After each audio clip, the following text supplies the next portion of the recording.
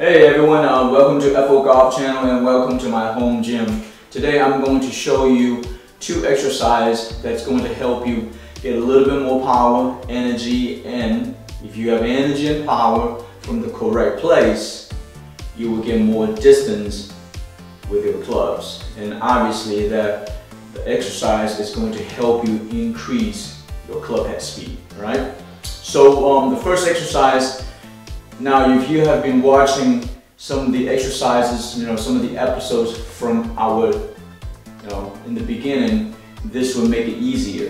But remember, anytime when you do exercise, try to do it slow, not too fast, nothing too heavy.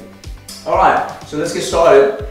So I'm actually going to I have a 10 pound, 8 pounds, and 5 pounds, and I have 15 and 20. Really, with all the golf exercises, you don't need more than 20 pounds, okay? So I'm going to just, for the sake of exercise, I'm just going to grab a set of 8s, all right?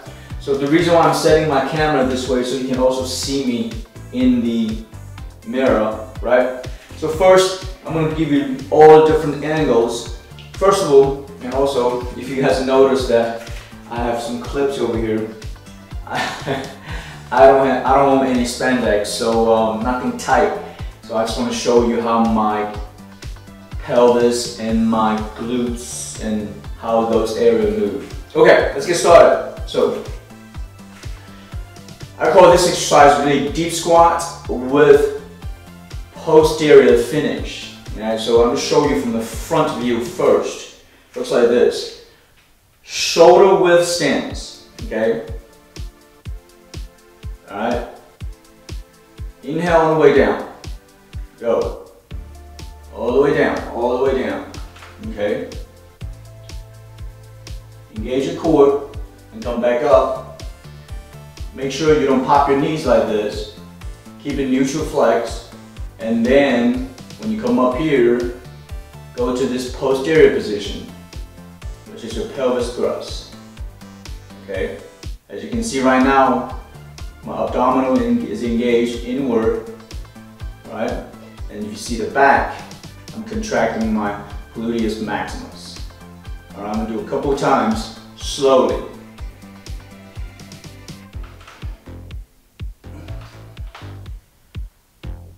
All right?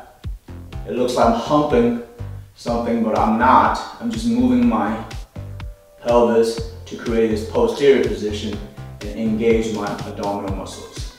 Alright, I'm going to stop talking. I'm going to do 3 reps, slowly.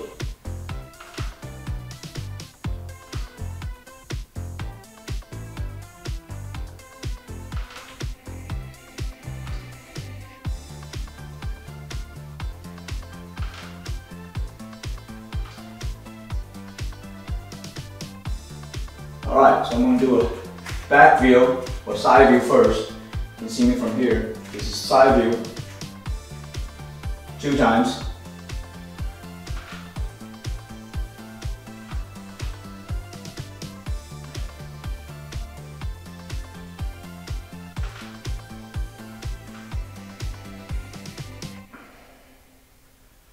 One more.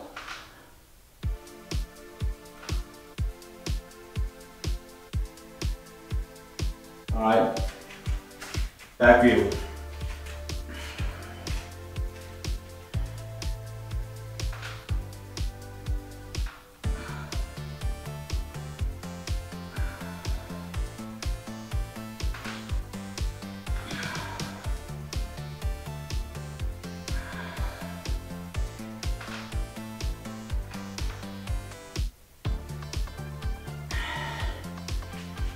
All right. So that's called the deep squat with lightweight posterior position. Core engagement, glutes engagement. Obviously you will use your quadricep, your hamstrings, your inner thigh muscles. Alright? So this exercise will definitely give you a lot more core pressure and correct usage of your lower body. It'll give you more speed and distance. All right, now we're gonna go to the next exercise. So this one, really, we are just working on your core.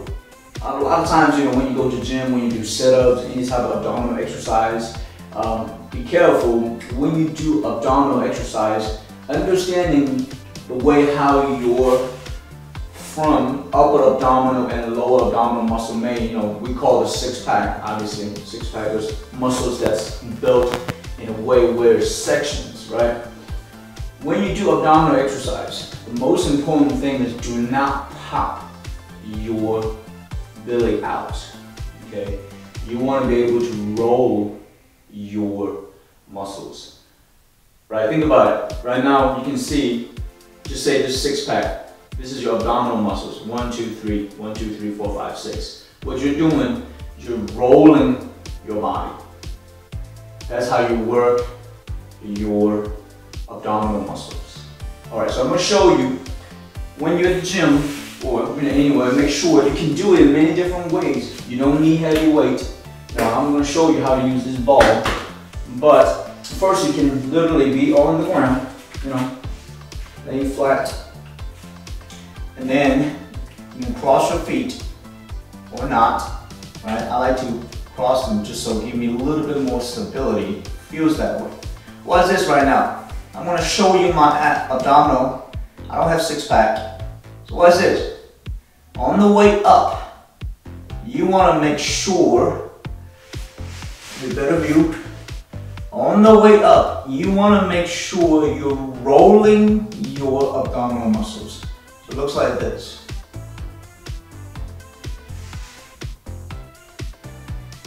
I'm rolling it, okay? Now obviously, sometimes I will put a weight in a bench, but I do it very slowly, okay? So let's just do it one more time. See how I'm trying to roll my body up. Do not try to lift, okay?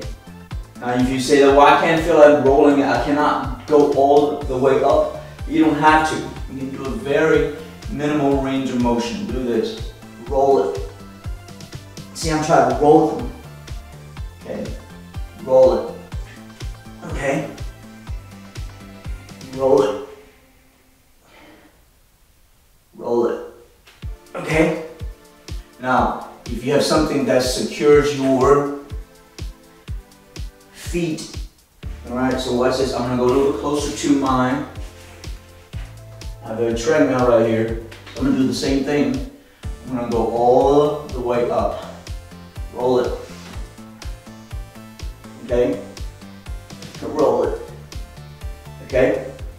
All right, so that's how you work on your abdominal muscle. That's the correct way, the proper way to work on your abdominal, your abs, the engagement, okay? Now obviously sometimes if I want to give myself some little bit of difficulty, make it a little bit harder, I have a 6-pound medicine ball. Do the same thing. This time I'm going to show you this view, okay? Right?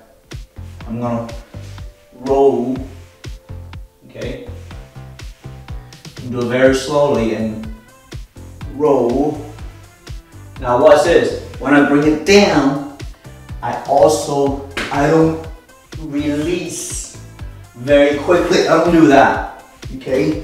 I do it very slowly. Watch this. I try to do it very slowly and releasing the roll. All right? So again, you want to imagine yourself rolling up. Don't lift up, okay? Lifting up, it's not going to help you develop those muscles correctly. All right, so hopefully I didn't miss anything. All right, so those are the 2 exercises that's going to help you get a little bit more stability, mobility, and like I say, power, energy, and speed. It'll get you distance off the tee, your irons, all right? So hopefully I explained to you guys pretty clear. If you have any questions, leave a comment and email me.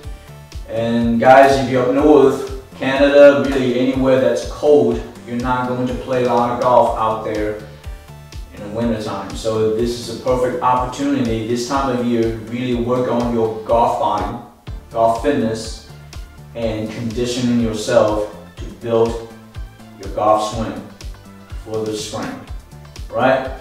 So thank you for watching, and I will see you next time.